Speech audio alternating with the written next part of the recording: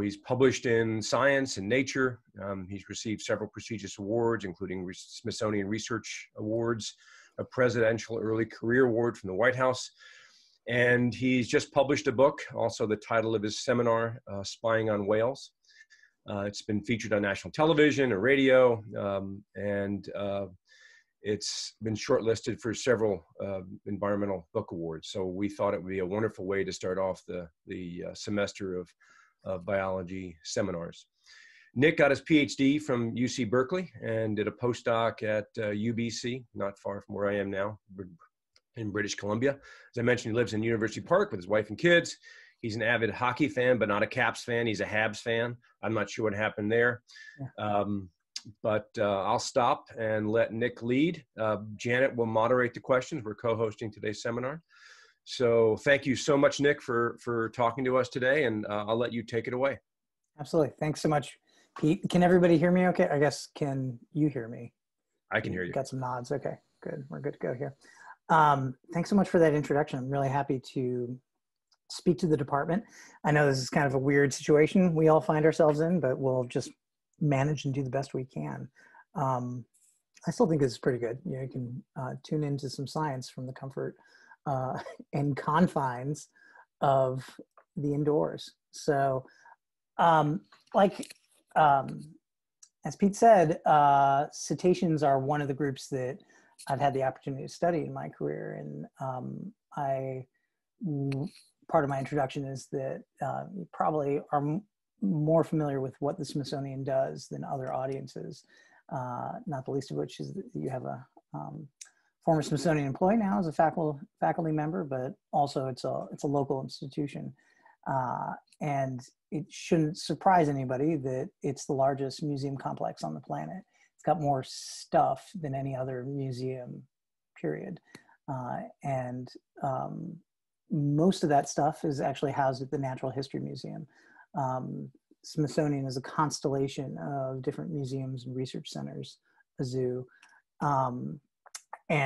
People kind of lose sight of that sometimes when you just hear about it in the public. You kind of think spacecraft, first ladies' dresses, and maybe a gem and mineral or two. But the fact of the matter is there's a lot of material to keep track of, and that forms the day-to-day job that many people wish they were doing right now. And so it's, as I'm sure what Georgetown is confronted to, is how to migrate an entire community offline, and that has its own challenges.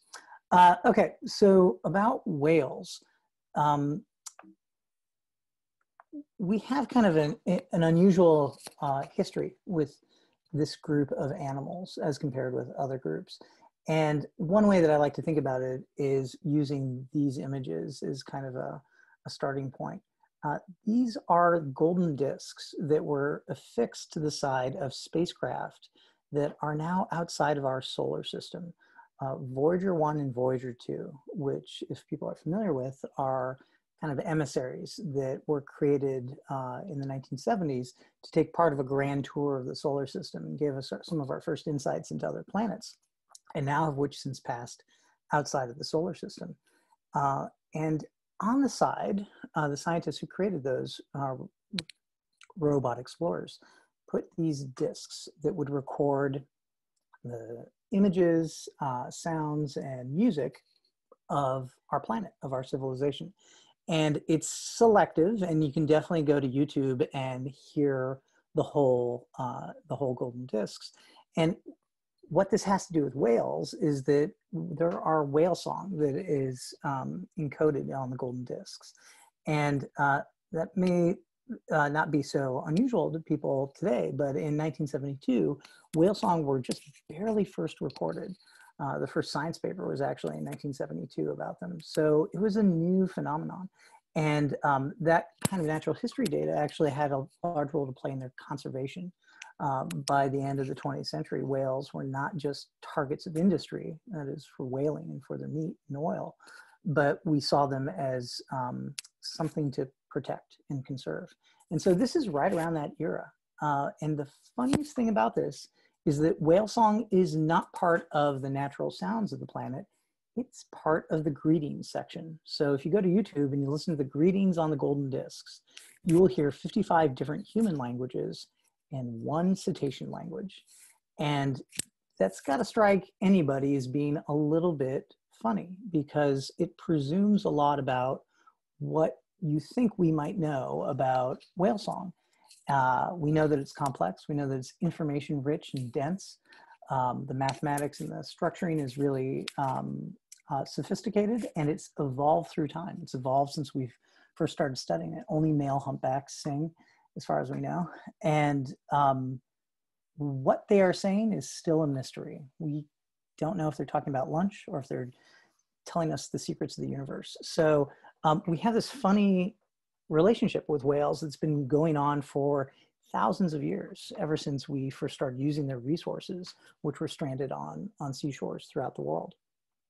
But this is probably a more typical image that you'd be familiar with if you've paged through National Geographic or other magazines.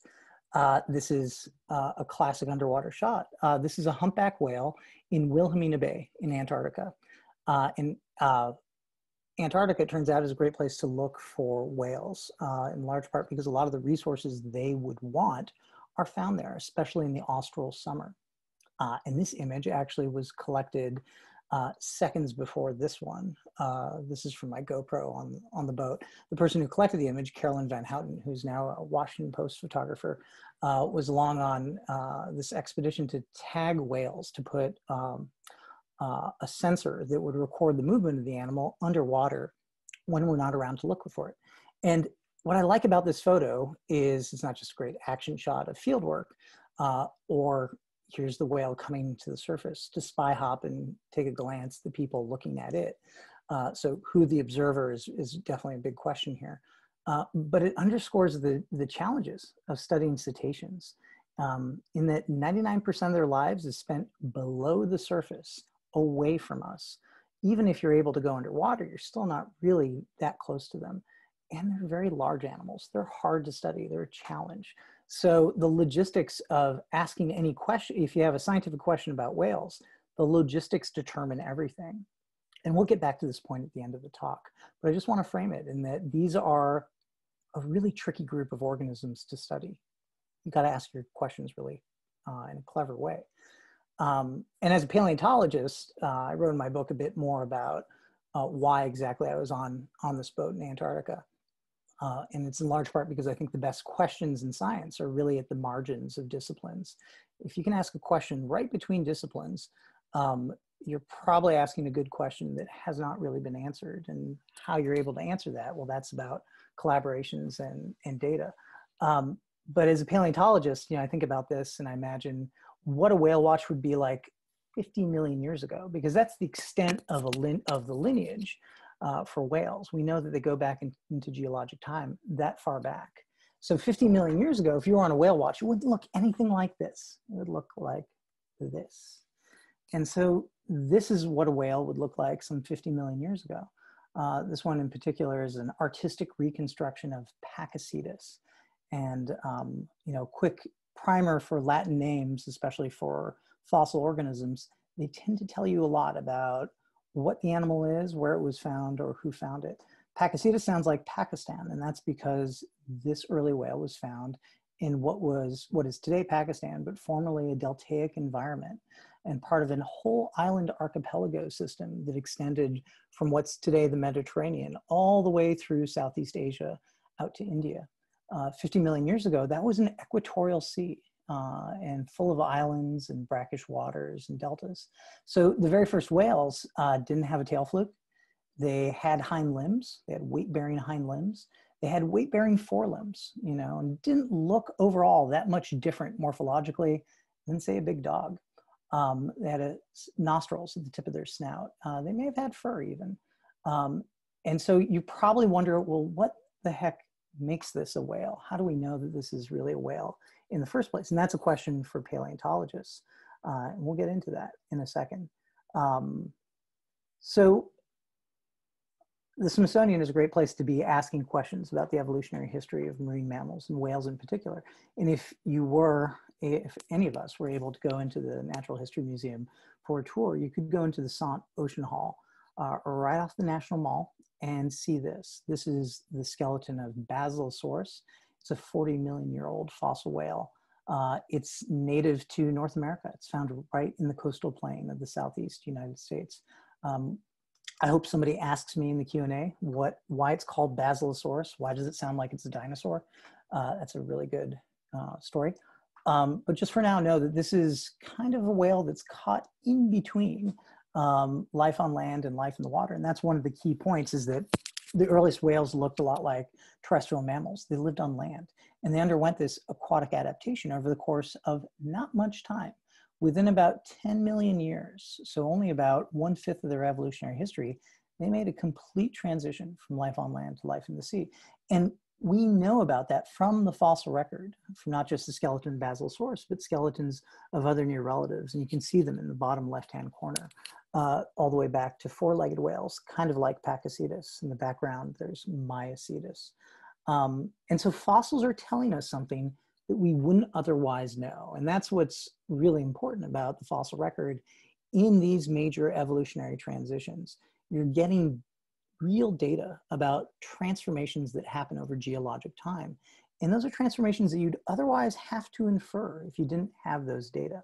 So what do those data really look like? Let's take a closer look, because I think a lot of people are wondering, geez, how do you even know any of these bits of rubble? And you're forgiven for thinking that it looks like pebbles and cobbles, because I'm sure that's what it looks like to the untrained eye. And it takes years of anatomical training to be able to distinguish bone from rock. Not only do you have to know the right place to look, but you have to be able to actually have a pretty good search image.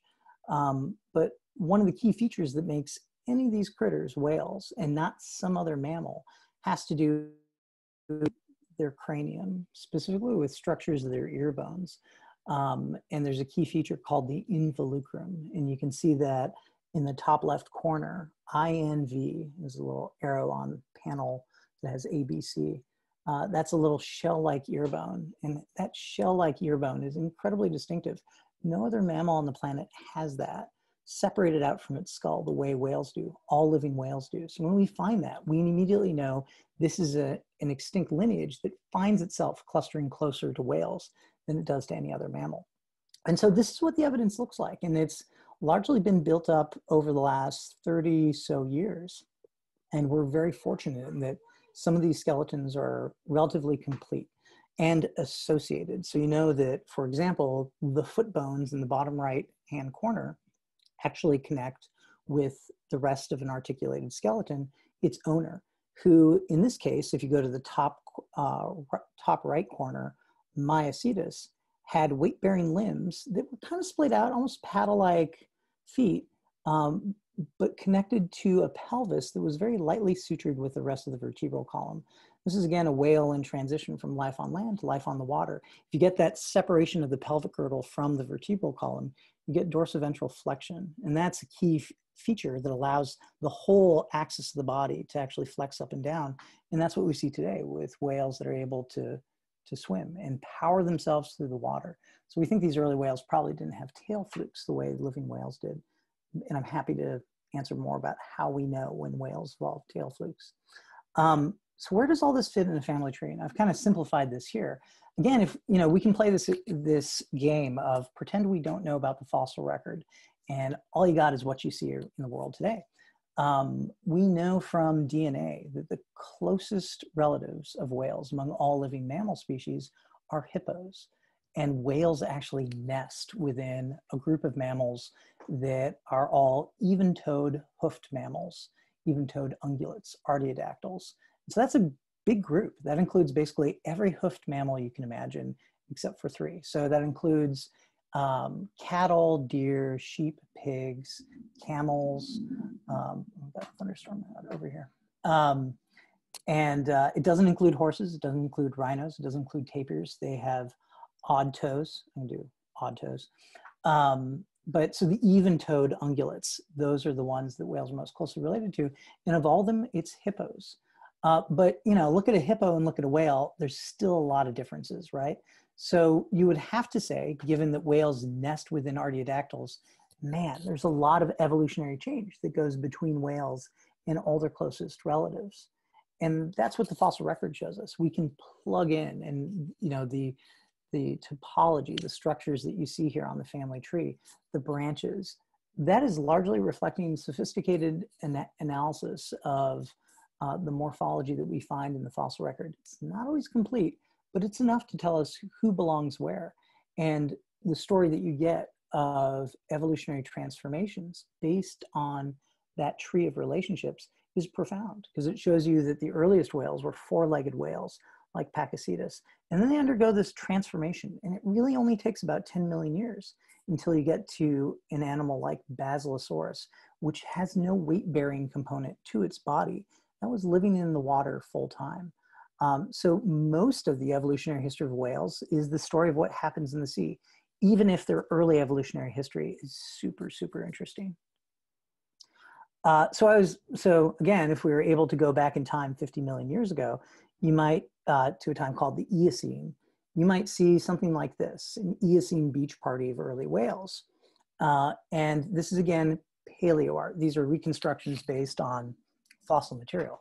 I think this image is useful because what it communicates is that the early part of early history of whale evolution has a lot of experimentation. And I think anybody who works in the fossil record or works on early adaptations of, or early diversifications of clades gets that in the first stages of a big clade, you get ecological experimentation in different directions. And that's certainly true with whales, where we get early whales that look like they could be familiar analogs. Some are more sea lion-like, some are more croc-like. And then you get ecological, then you get ecomorphs that really have no comparison today. A long-snouted otter-like critter with a beaver-like tail in the bottom left corner. So the takeaway here is that all these lineages, all these early experiments in how to be a whale did not beget anything. The only lineage that begat anything were the whales that were adapted to the water full time. And it's from them that we get the 80 species we see today, but hundreds of others that we find in the fossil record for a stretch of over 40 million years. So more to the fossil record, because that's kind of, I think, what people would really like to know more about. A fossil record, you know, and this is something that has been true ever since Darwin's time and before, is legendarily incomplete. You wish you got complete skeletons, but you don't, for the most part. I'll talk more about an exception in a second. But for the most part, you don't get complete skeletons. So your ability to ask a question is really predicated on how clever you can be with incomplete information. And these are the hands of now Dr. Carlos Pareto. He was a grad student at the time working in my lab at the Smithsonian. He's now a postdoctoral fellow and assistant professor at the University of Michigan in their Society of Fellows program. We are working on a paper talking about the evolution of tooth complexity in cetaceans.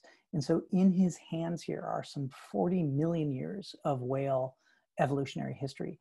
Teeth from whales that were not quite terrestrial ones, a little bit semi-aquatic, all the way through to the most recent examples. And it's a story of simplification, a loss of complexity. I won't get too much into it. We can talk more about it in the Q&A.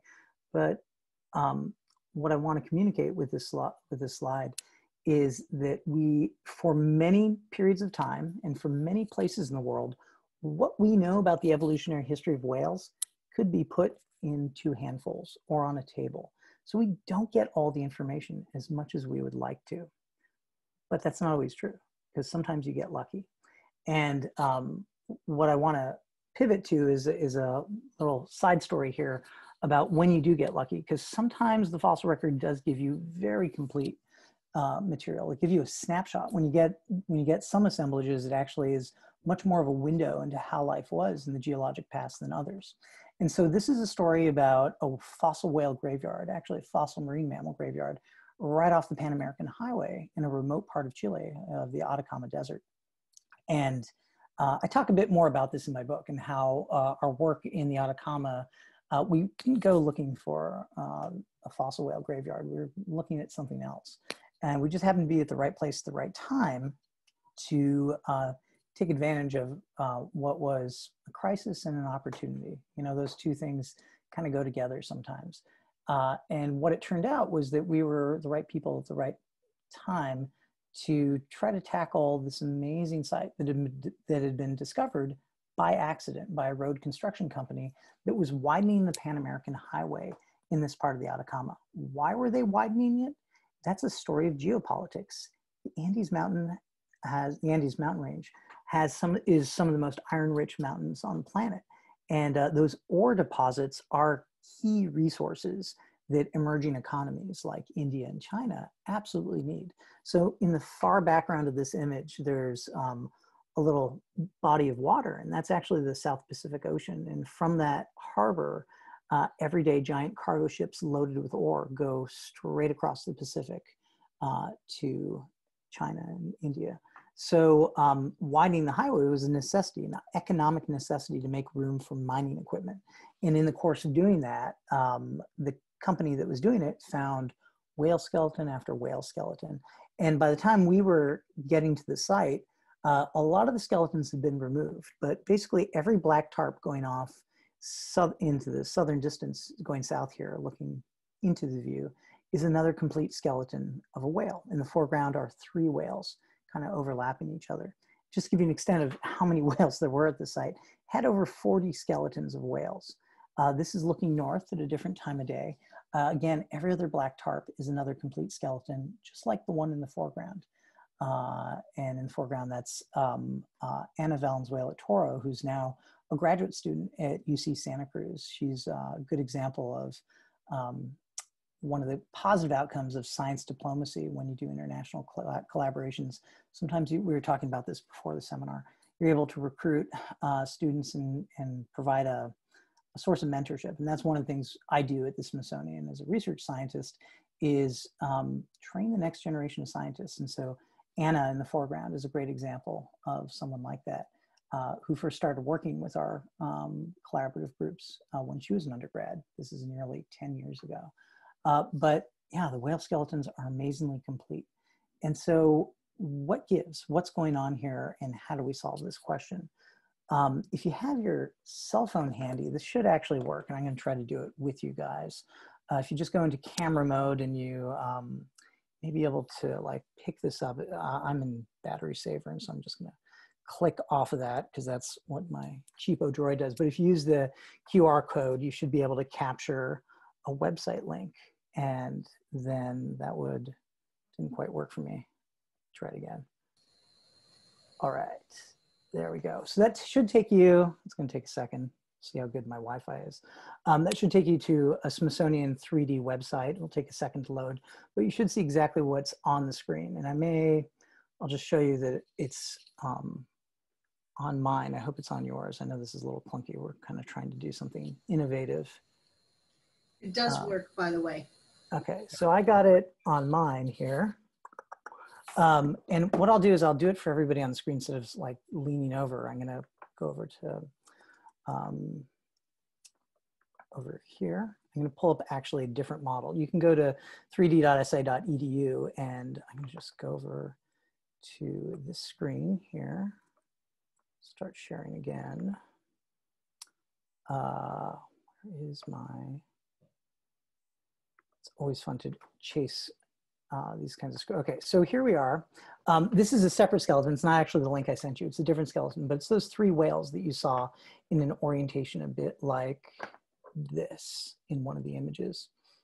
And so what we did, one of the solutions to this problem, because some aspect of that project that I didn't really share here, but I talked about in my book, is that we were incredibly time limited. We were faced with the challenge of what kind of information are we going to extract, because we had to work very quickly. We did not have that much time to extract information as skeleton after skeleton was being put in giant plaster jackets and taken off site to make room for the next lane of highway that had to go in.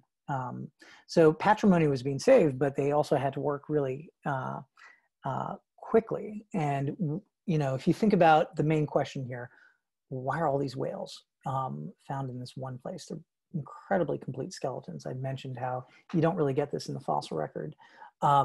What's going on? Well, if you want to answer a why question, you do need data and you do need context to know what's going on. And if you lose that context, you're probably not going to be able to answer the question.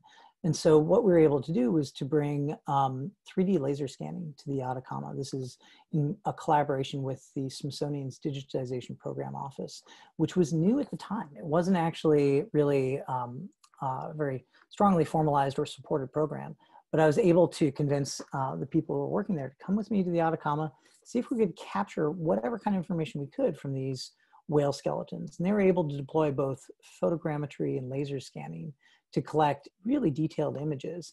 And what's fun is that, you know, these are photorealistic 3D models that are both accurate and precise. And I'm going to show you some really neat tools here that we've generated to help measure this. So this is actually, let's see if I can do this precisely. I'm measuring it. It should be a 30 centimeter scale bar. And so that tells you the value down there. Nailed that pretty closely. But you can actually get measurements here. And these are key pieces of information, which is, you know, how wide is the dispersal of body elements from the main axis of the body. 200 centimeters is much less than the total length of the skeleton here. So there was not much dispersal of the bony elements from any of the skeletons at the site from where they landed. So in other words, there wasn't much scavenging of the skeletons, and we kind of can expect that because there were no major land scavengers at this time in South America, about 9 million years ago. So 9 million years ago, that wasn't too different from the world we see today, but there are some important differences in terms of the kinds of species that we find. This whale was not a four-legged whale. It probably didn't look too different from a humpback, but it's with these kinds of digital tools that we're actually able to say something about, we're able to capture, kind of bottle a moment in time in the field when we're otherwise constrained logistically, and able to bring back the information to lab where we're in a much better shape to ask questions and collect data. So this approach to doing field work really changed a lot of the fossil work that I do. And actually, you know, if you look at people who are using drones today, you can collect photogrammetric imagery sets of environments, of objects, even species, especially objects in museums, in this way rapidly without kind of doing a heavy lift like we did here at Cerro Baena. So I'm going to go back. You know, you can explore more of these 3D models online, and it's something that, like I say, has really changed the kind of research I do. I'm going to go back into my. It is here. That's a quick story from taking advantage of an opportunity where we had incredibly complete skeletons of whales. And I hope in the Q&A, I'm really going to try to make time for this. Somebody asks me about what we think was going on, because it sure looks like a lot of complete skeletons that may represent some kind of stranding. And I'm happy to walk through the logic of what we think was going on with that site.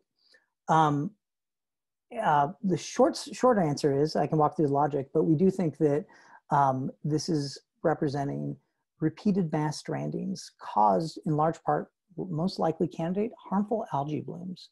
So harmful algal blooms, HABs, are a common feature of today's ecosystems, and single-celled organisms will create toxins that get magnified as you go up trophic levels in a food web. And whales, of course, are feeding at high trophic levels, certainly higher than, in some cases, they're feeding directly off zooplankton. In other cases, they might be 1 or 2 levels above that, but they're still at the top.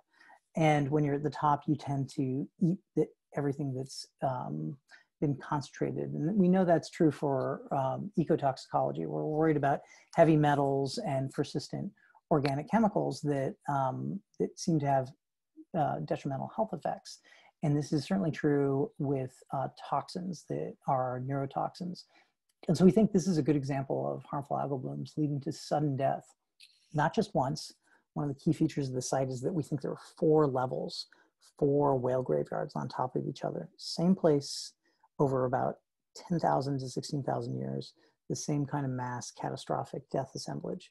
And again, I'm happy to walk through the logic and data afterwards in the Q&A with more 3D models, which can be a lot of fun.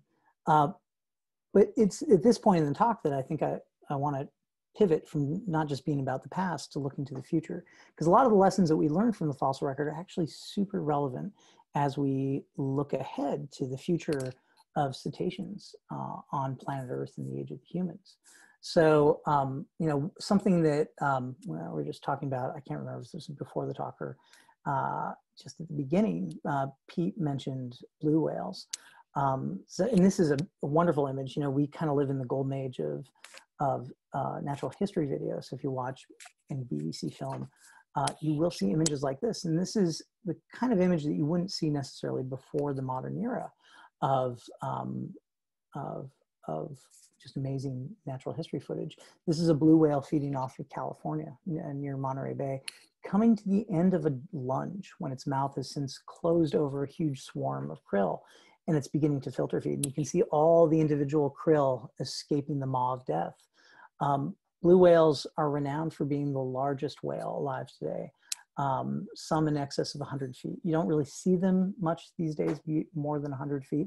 It's in large part because of whaling, which I'll mention in a second. But the fact of the matter remains, blue whales are enormous. They're actually heavier than any other vertebrate we know of. Some dinosaurs were longer, but they weren't heavier. And when you look at all the large whales that are alive today, they all represent the largest examples of their lineage. So in a very real way, we are living in a time of giants. And I think that's the second big takeaway I'd encourage people to have here, is that not only do whales have this 50 million year history that began with terrestrial ancestors, but the whales we see today are the largest that have ever been. And that's kind of a funny thing, because we tend to think of giants as being some aspect of the past. We think that all giants are extinct and we live in a depauperate era, and that's really not the case. And so if you're a biologist and you're interested in asking questions about blue whales, it's challenging. You know, the logistics are most extreme here. And I encourage you to read it. You know, there's a bunch of great papers about measuring heart rates in blue whales. It was accomplished by some colleagues at Stanford University and at UC Santa Cruz. Great PNAS paper about that. So we live in a world where we see these extremes before us, and it's such a rich opportunity to ask a variety of questions in biology, whether you're interested in physiology, biomechanics, behavior, migration. There's a lot you can answer if you're able to access the data, if you can be clever about how you collect that. Now, of course, the big specter here about studying whales in the modern world is that we nearly caused their extinction. Actually, I'm missing, just want to pop out for a second, I think. Okay, I'll move this slide up. This is my mistake here. So for blue whales, we nearly don't live in a world with blue whales, and that's because we nearly caused them to go extinct through whaling. This is an image from South Georgia, which is an island between South America and South Africa. There's a kind of back arc set of islands that come off the Scotia Plate that are sitting almost right in the middle of the Southern Ocean.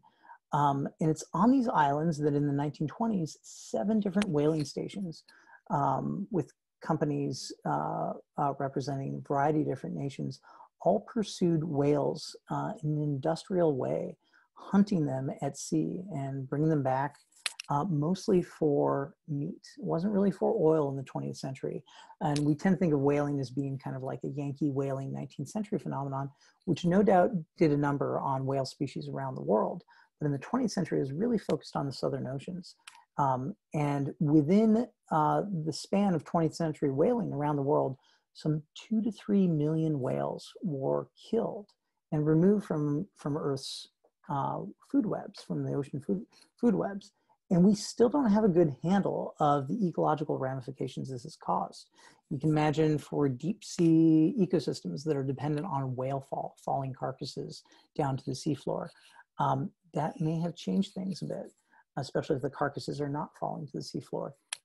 And I think this kind of image really communicates the scale of a blue whale. It's something you don't really get from just an underwater image. Here you have a variety of men standing next to a whale that has been pulled up to a flensing deck. And we do know from the length records from South Georgia in the 1920s, there were whales that were 110, 113 feet long. And we don't see whales like that today. That may be in large part because the genes for large body size have been removed from the gene pool. And the decimation of blue whales, they nearly went extinct. Some 99% of the blue whales that were around on the planet at the start of the 20th century were no longer there by 1960. And today, blue whales are still endangered. They still haven't largely recovered from whaling in the same way that, say, humpbacks have. Humpbacks have been delisted from the Endangered Species Registry since 1994. And we're not really concerned about humpbacks going extinct. But with blue whales, it certainly is a real problem. And that has a large part to do with not just their body size, but their specialization on krill. They seem to be specializing on a food source that may or may not make it through the next 100 or so years, depending on how we acidify and warm the oceans. So not only is there a tale here of human action, but also indirect influence through changing the oceans. On the other, so while whaling decimated whale populations, none of these species actually went extinct from whaling. The only whale species that went extinct were species that had different features to their natural history. And in this case, this is the Yangtze river dolphin. If you're a whale species that lives in riverine ecosystems, that's puts you in direct conflict with a lot of our species, because we tend to do a number on rivers, especially the Yangtze River, which was dammed up by the Three Gorges Dam. And this is an image from about 1916 with a hunter, and I kind of go into the story in my book because I think it's fascinating. Charles Hoy is the hunter who shot this dolphin, and it turned out to be a new species of river dolphin that had not been previously known. The specimen represented in this photo is now at the Smithsonian, and it represents the type specimen of the Yangtze River dolphin that was published in 1918. And if you work in museums, you recognize that the type specimen is something really important because it's the single individual museum specimen to which you compare everything else. It helps clarify what is and isn't a given species. And in this case, the species is no longer around. We haven't heard anything of the Yangtze River dolphin since 2002. So that's less than 100 years of knowing about this species. It's been wiped off the face of the earth. And that's what people call this functionally extinct. It doesn't look like it's coming back anytime soon. And we know this is true for other species of whales that are live circumscribed lives. The vaquita is another example of that, a small porpoise species that lives in the Gulf of California off of Mexico. So this is a story of the Anthropocene, of whales on planet Earth in the age of humans. Oh, this is also an image of the last Yangtze River dolphin that lived in captivity. So, it's not just about human hunting or the circumstances of their lives. It can also be about where whales live. And here on the eastern seaboard, we know more about this because we see it in the news about North Atlantic right whales. This is an entangled North Atlantic right whale that is being freed by NOAA researchers and researchers at Woods Hole Oceanographic Institute. This is some serious cowboy stuff. Being able to accost a large whale and free it of its entanglement is putting your life in jeopardy to hopefully alleviate suffering, because North Atlantic right whales have largely not recovered from 200 years of whaling along this coast. And right now there are some 420 North Atlantic right whales. That's not a very stable number when you consider that the number of breeding females is probably less than 100. And we know how many calves there are because we watch the species. In 2017, there were no new calves that season. So that's not a really sustainable trajectory for a population. And one of the serious challenges is that there's a high degree of mortality from entanglement. These are fishing lines, because North Atlantic right whales feed right along urban oceans. They feed right along the eastern seaboard, and their prime feeding grounds are places like Boston Harbor, which, if they don't get entangled in fishing lines, puts them in direct lines with cargo ships and cruise ships, which move much faster and are much larger than these whales. So unfortunately, there's a high mortality from ship strike or from entanglement. So it's just a funny situation that some species of whales have made it through whaling when they otherwise might have not. And now the big thank you is that they get to live next to a very urbanized and noisy and polluting human species. So, the decisions we make collectively as a civilization and as a nation, I'd argue, we hold a lot of these species, the fates of these species in our hands. And the solutions are not hard. They're largely geopolitical. They do take some economic considerations, but this is something that is workable, it's solvable. So hopefully there will still be North Atlantic right whales for another 150 years. I hope so, at least, but it will take a different kind of understanding of the species. And it's certainly going to become transboundary because of climate change. North Atlantic right whales will start feeding more and more in Canadian waters. And believe it or not, the United States has much stronger laws protecting marine mammals than the Canadian government. And especially with respect to shipping lanes, North Atlantic right whales have ended up dead from ship strike much more in Canadian waters than they have in American ones. So, these kinds of solutions are going to take bilateralism or multilateralism, something you don't really see the United States doing in the last few years. And I think the last point, so we can make some room for Q&A here. These are two humpbacks back in Wilhelmina Bay in Antarctica. And this is an image collected from a drone. And this may not be so strange today, but I'd say if you showed me this image when I was a grad student about 15 years ago, I would tell you this is amazing. And I still think it's amazing because there are so much data here that a grad student today is spoiled by this much information because there's so many questions you can ask, so much you can quantify and know about species that are fundamentally inaccessible and remote. These are humpback whales creating a gill bubble net. And what one individual whale will do is will emit a curtain of bubbles underwater and corral a school of fish while the other individual humpback goes under and rises up through that column of bubbles to basically feed on fish in a barrel. And that's a learned behavior. It's communicated across unrelated individuals through time and across space. So there's so much more to know about whales, and we are living in the golden age of knowing about them. So I think now is one of the most exciting times to be asking questions about these organisms. And that's it. And I'll open it up for Q&A.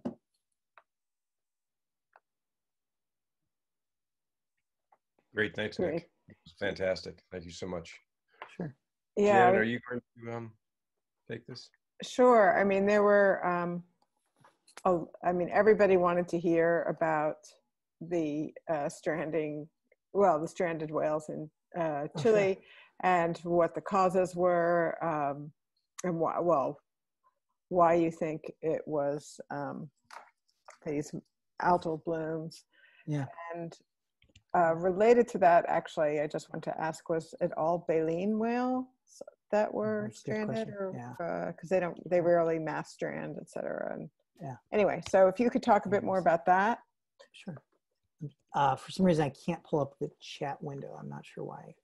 I'm not supposed to see it, but sure. I guess I'll just start with, so I'll rely on you to feed me questions then, Janet or Pete or someone. Okay. Just yell your questions at me. So for Cerobiana, let's go back to, I think for a lot of scientific questions, there's kind of a key piece of evidence, a key piece of information that is most revealing and most able to answer the questions you may have. Okay, now I see the chat. Sorry about that. It's hard when you're doing everything off the laptop. So this is an image of Cerobiana. This is one was from the slides. Now what's key here, if you look in the top left corner, there's a black tarp a little bit on top of that hillside. And this is really straightforward layer cake geology. That is to say, there's not any major faults going through the site that would kind of misalign layers of rock. So that is real stratigraphic thickness between the person in the background, his name is Roberto, next to one whale skeleton, and then another whale skeleton about 4 feet above him. And it took me a while to figure it out, but there was actually 4 different whale skeleton bearing horizons at this site. So that's the first big fact about Cerobiana. It's not just one whale graveyard. There were 4 on top of each other. And every level had the same kinds of features. That is to say, complete skeletons, some of which were piled on top of each other.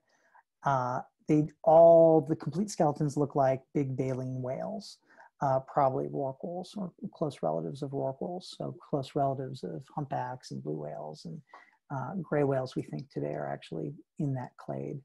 The other second fact is there's not just whales. I called it a marine mammal graveyard because we found all the weird things that you find in the Miocene, especially off the west coast of South America. And this is why we were there originally, which was to look for walrus whales, odobenecetops, and aquatic sloths. None of those have any living descendants, but they're unique to the coast of South America. And so the coast of South America, for probably the last 15 million years, is a strange ecological laboratory that has all these weird evolutionary lineages, or these lineages that have evolved that we don't see anywhere else. And it's a big question about what's going on here.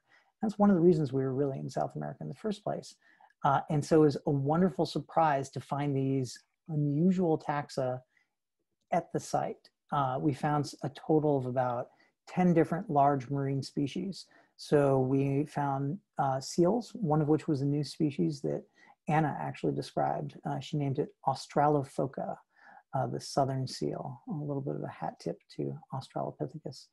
And there's also billfish that were found at the site. So not just air-breathing vertebrates, but also gilled ones as well. And what was striking about that was that all the fossil vertebrates that we found at the site, and there weren't that many invertebrates because it was found, the geology represents a tidal flat. That's another clue about what's going on here. All the vertebrates are top predators. They're big pelagic predators, and they're also susceptible to harmful algal blooms, all of them. So there's a range of hypotheses you can imagine that explain the site, none of which satisfy all the criteria we have. One, that there's repeated horizons having all these different species.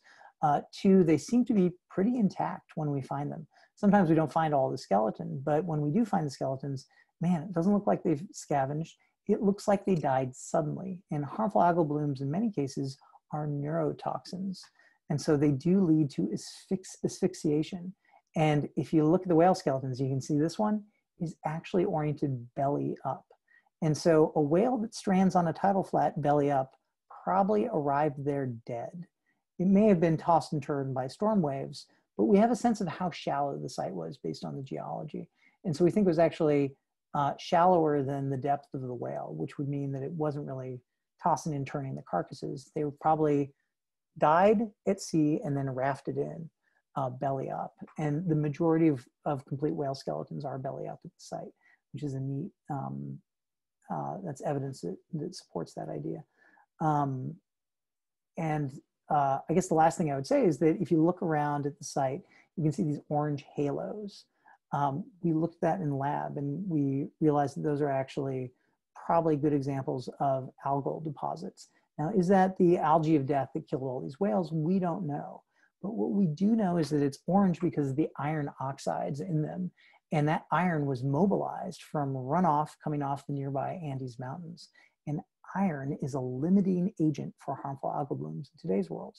And we know there are harmful algal blooms happening right off the coast today, along the coast of South America and everywhere else. Iron is a limiting factor. So it's not so surprising to find iron washed up here, because that tells us that it was at least in the marine environment and possibly fueling the harmful algal blooms that happened in the past. So that's kind of the short explanation. Yeah, it sounds like a great detective story. I'm trying to go in order between people raising their hands and the chat. So it's going to be Leslie Reese, then Mark Rose, and then Pete Mora have questions. Okay. I also want to get the last one too. There's one about weighing a blue whale that I definitely want to weighing a blue whale. Okay, I may have missed that one somewhere. It just got posted. Okay. All right. So Leslie, I think. Yeah, thanks so much for a great talk. I had a question. I was really struck by what seemed like a very rapid evolution and diversification from land to sea over a relatively short time. And And so it seemed to me that there might be some big niche that could be exploited. So I was wondering, how much do we know about the other members of the community? Like, I would think there would be a lot of other top predator fish. And if we know anything about the competitors and why they were able to kind of move into that niche, like, did they have any specific advantage? Yeah. And then I also was going to ask why that ancestor was called Basilosaurus, since you asked for us to ask it. I was interested. Yeah.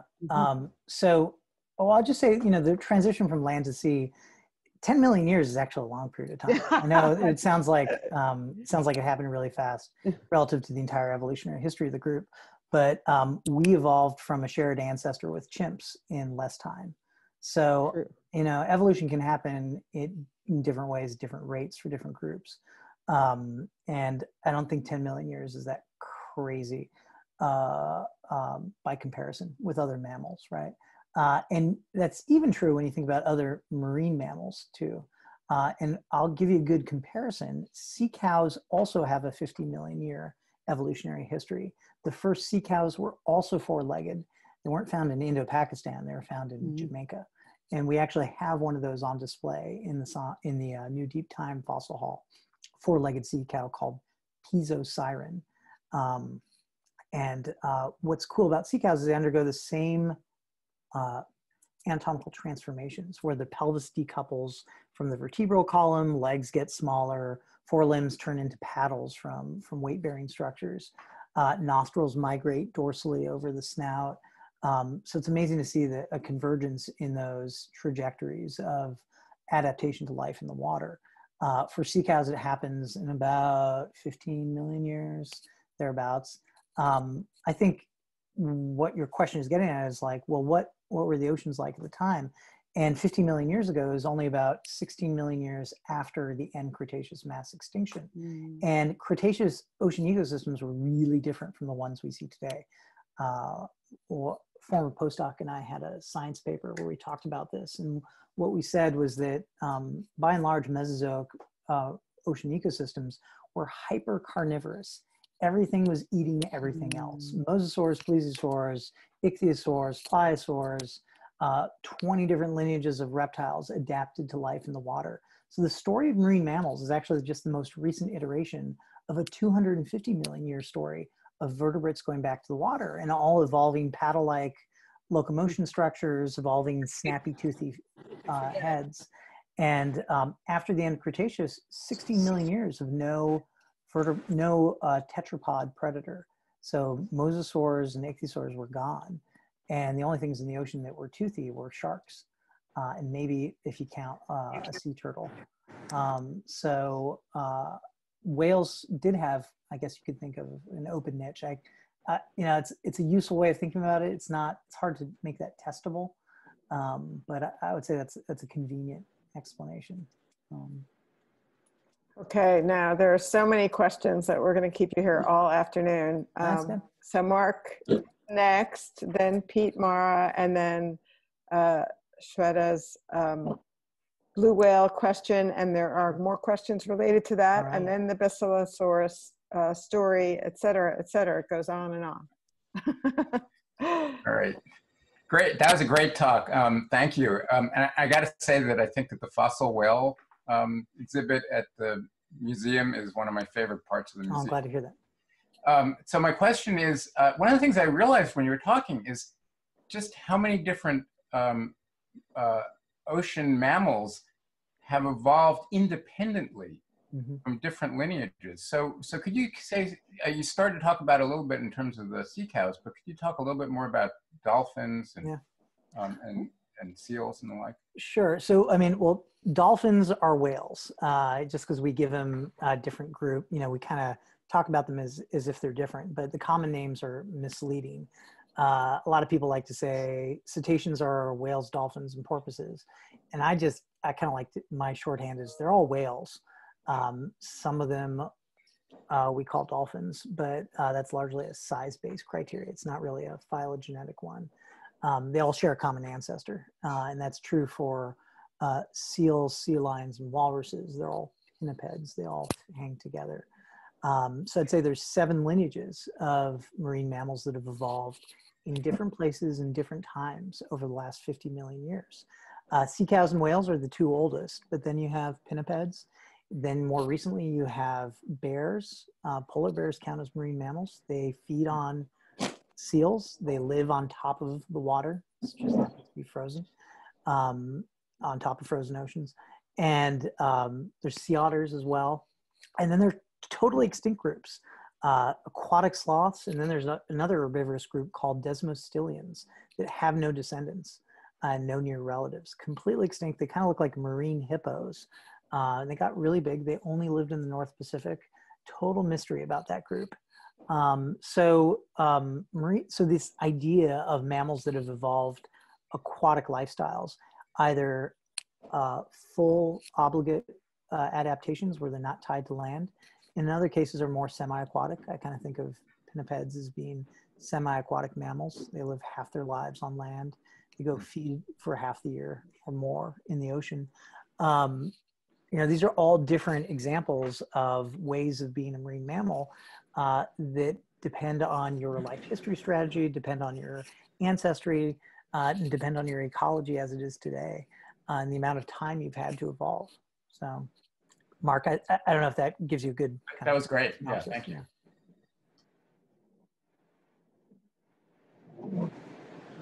Next, Pete, Mara's question about whale vocalizations. Yeah, I was just curious about the, you know, I think about it from a bird perspective and how individual species of birds can have really diverse repertoires or really narrow repertoires. And I'm interested in more about the function and the function of the ear bone. And if you could talk a little bit about it, that'd be great. Right. So, so whale vocalization has. Kids go around like this. Whale vocalization happens in ways that we don't really understand. We don't actually understand all the anatomy responsible for vocalizing. So that's the first issue. I mean, you get these acoustic profiles from different species. Actually, even that like mapping of acoustics to species is not that clear. We have a variety of sound detection devices in the world's oceans that are hearing all kinds of weird things, and we don't actually know which species they belong to. There's a lot of great natural history accounts and popular pieces all about weird whale noises that we have really no idea who made them. So even getting that one-to-one like sound and sound maker is not clear. So there's a basic natural history challenge there. There's also an anatomical challenge in that the 2 living houses of whales, the toothed whales and the baleen whales, vocalize in very different ways and different frequencies. Humpback whales and the other filter feeding whales vocalize at low frequencies. They sing whale song and they hear at low frequencies. How they do that probably has something to do with their throat apparatus. We don't know. We actually don't even know the acoustic pathway for hearing in filter feeding whales because they don't have an external auditory meatus. That's been all plugged up. It's confluent with the rest of their skin. They don't have earlobes. So we actually don't know how sound, the pathway of sound through the head of a filter feeding whale. We know it much better for toothed whales because they've been living in captivity for over 60 years. And some key experiments done by the Navy in the 1960s demonstrated that toothed whales are able to use sonar, high frequency sound, to navigate and also different ranges and frequencies to communicate. And those click trains, those squeaks, and you've probably heard of them online. That's all created by soft tissues in the forehead that are sent out from that individual toothed whale out into the environment, bounce off something, and then are picked up by the lower jaw, which has a fat pad that articulates directly with the ear bones. So we know the ear bones are really important for hearing frequencies, whether you're a filter feeding whale or toothed whale. You know, that's how they hear. It's different from the sounds they make. And because the frequencies are at such different, one's infrasonic, one's at much, is ultrasonic. That divergence has not really been clearly explained. And that's where paleontologists are super interested in the ear bones because they preserve really readily in the fossil record. So we are able to CT scan them and actually know what the hearing frequency was for a very extinct whale. And what we find is all filter feeding whales, whether they are 20 million years old or died yesterday, are hearing at low frequencies. Toothed whales are all high frequency hearers, and we have yet to find the origin of high frequency hearing in toothed whales. That's definitely a nature science paper waiting to happen. It may be in the Smithsonian's collections. I'm actively trying to figure that out. Takes a lot of CT scanning, a lot of time. Okay, we have a question from Shweta Bansal about how you weigh a blue whale, but also related to that, Ellen Jacobs asked about why whales have cornered the market on gigantism. Why aren't there, I mean, there's whale sharks and some that are much big, but why isn't there anything as big as a blue whale in the amongst fish or yes. Okay, so first question, how do you weigh a whale? They tried doing this in South Georgia, and obviously you need a scale to put a whale on, and that has never been done with a whole blue whale, but it has been done with a sperm whale and a minke whale. Sperm whale is about 60 feet long, and in South Africa they harpooned one, pulled it in full onto a nearby train tear, because there was a railroad right next door. This is in Durban, South Africa. And they got a crane, picked up the whole sperm whale, put it on a train tear, and got a mass, right? And then later chopped it into blocks and measured every piece in 50 kilo portions. And obviously you're going to get a different value between the whole mass weighing and the piecemeal weighing approach. And the difference should be loss of body fluid. And that's a key estimate. That's a key error value that has since been applied throughout the whaling industry. They did this in about the 1970s. I think it's between 10 and 12%. They've also done this with a minke whale, which tends to be about 30 feet long, weighs about 5 tons. Now, how do you do that with a blue whale? You got to use the piecemeal approach. And there's a great paper that was published in, I think it was Scientific American in 1950 by a shipboard scientist on a Japanese whaling vessel, because the Japanese, after World War II, part of the conditions of reparations was that they go undertake industrial whaling, both in the North and South Pacific. And that was largely mediated by Americans. So the reason why Japan has industrial whaling has a lot to do with our own geopolitics. It didn't just come out of nowhere. That has been done, and that is actually, in my mind, the most precise way of getting at the mass of a blue whale. Chop it into 50 kilo bits, measure them all up, and make sure you gather all the parts and weigh it together. I think the value that in that single precise way was something on the order of 280 tons. So 250,000 pounds is not, sorry, I think it was like 100 tons, so 250,000 pounds. Get my units mixed up here. I mentioned it in my book. There's like a footnote about it, so you can go read what I actually wrote down about it. Okay, the other questions too, we'll get to Basilosaurus if there's a little bit of time. About gigantism, Ellen, that's a great question, actually. We had a science paper last December with, there was about 30 collaborators. So some of the people I've collaborated most with over the last decade assembled a large data set of tag data that was specifically about feeding rates and the amount of energy expenditures for going after different kinds of prey items. And when you look at the differences of energy expended, energy in and energy out, it turns out that both toothed whales and baleen whales are approaching fundamental limits. And that is, those ecological explanations those ecological limits are likely providing one of the hardest factors that govern body size and that prevent whales from being much larger. Your question is a little bit different because it has a broader phylogenetic scope, which is, okay, whales are big as mammals, and they're the they win the championship there. Well, why don't we find basking sharks and elasmobranchs as large? And the answer to that is, I don't know. That is such a good question. For one, cartilaginous fish feed in a different way. They use a different filter feeding mechanism than whales do. So it might be an efficiency thing.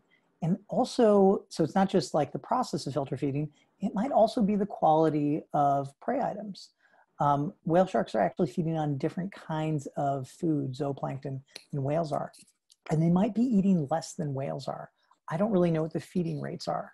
So I think that there are, if you got down to it, you could actually assemble the factors that this is a very easy thing actually, is to put together a column, like rows and columns of species and the factors that govern their body size. And it could be feeding rates, it could be basal metabolic rate, could be size at birth, it could be longevity too.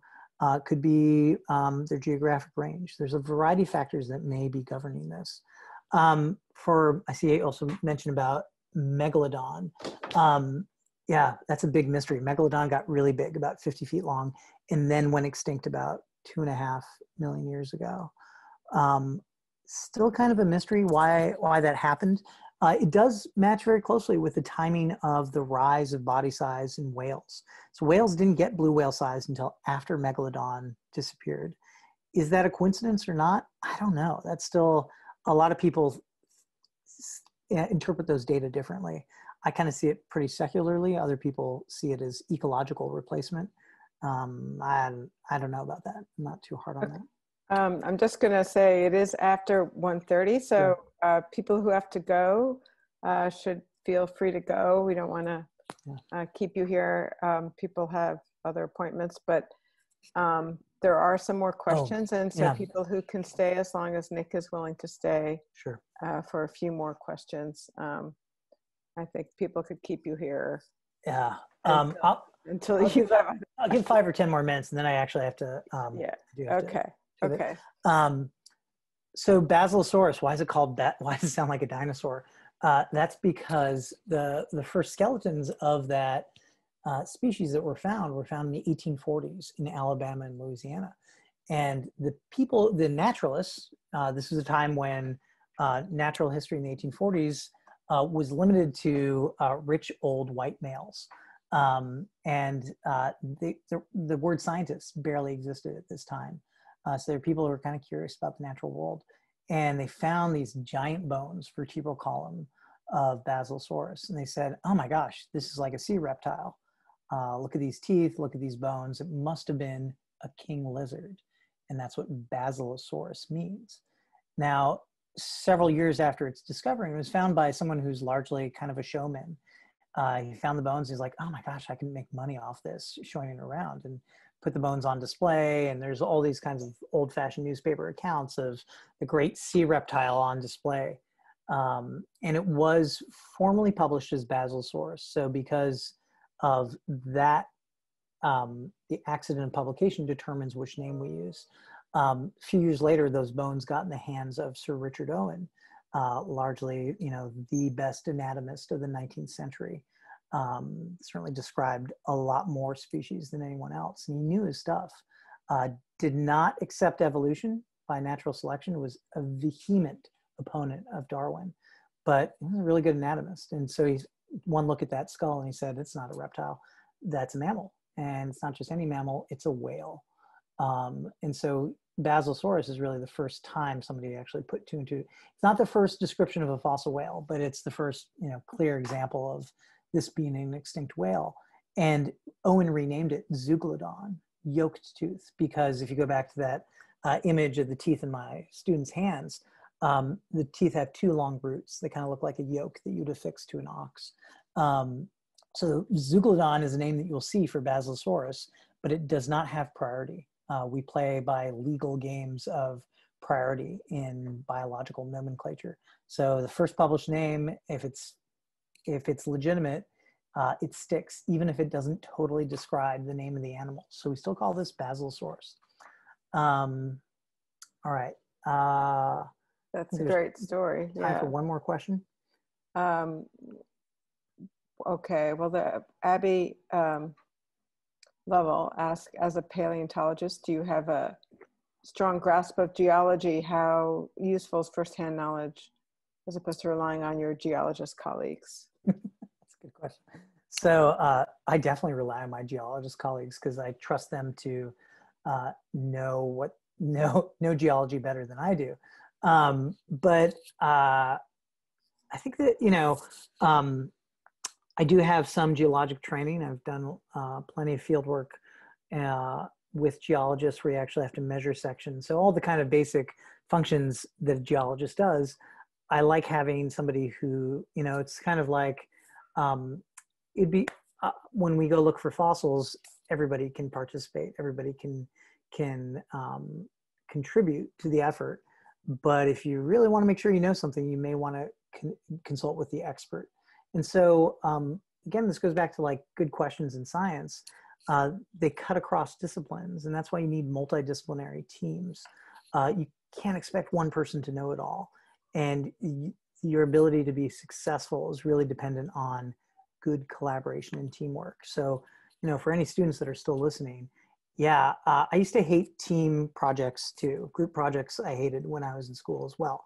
But there's a point. One day you may be doing team projects for real, and it may actually have a lot to do with your professional advancement and you know, your desires to be successful. And so knowing how to collaborate with someone, especially if they come from a very different background or different set of skills or expertise, is a valuable thing. Okay, well, maybe there were some more good questions, but I think we are at 2:45. Okay.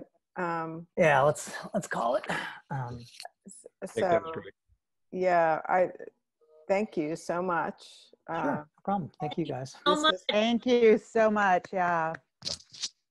Everyone really enjoyed it. I'm seeing lots of great things on the chat, and we'll stop recording, and we're hoping that we can post this, and maybe you can see some of the other questions. Sure, absolutely. You can also harass me on social media. Sometimes I answer questions there. So, great. Okay, great. Thank you so much. No problem.